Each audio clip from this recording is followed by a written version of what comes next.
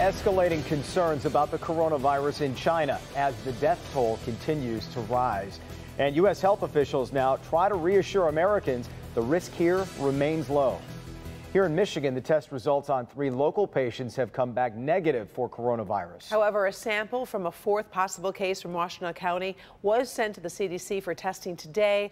Those results may take days to get back. Kimberly Gill here with the very latest on the efforts to contain the virus in China as well as here in the United States. Yeah, indeed. Good evening, guys. U.S. health officials say they do expect more cases in the U.S. to be confirmed, and they're asking people who have traveled to the affected area to closely monitor themselves for symptoms. In China, more than 50 million people are now under a travel lockdown trying to stop the spread.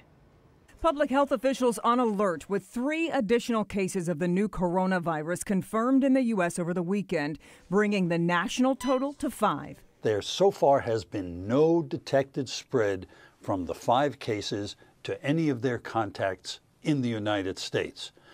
That indicates that our system of isolation identification and quick isolation is working. More than 100 samples from 26 states have been sent to the CDC for testing, and health officials expect that number to rise. So far, 32 have come back negative and 5 positive.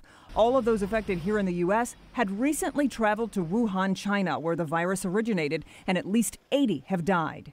That city's still on lockdown, with some Americans unable to leave. Every little cough, every little thing, oh, am I getting a sore throat? Do I feel bad? Those kinds of things, they start to play with your mind. Symptoms for the coronavirus include fever, coughing, and shortness of breath, similar to those for the flu. But doctors warn flu season poses a bigger threat to Americans right now. At the moment, our influenza problem is large, our coronavirus problem very small, and so far contained. The best line of defense, basic hygiene, wash your hands and keep a safe distance from anyone who is sick.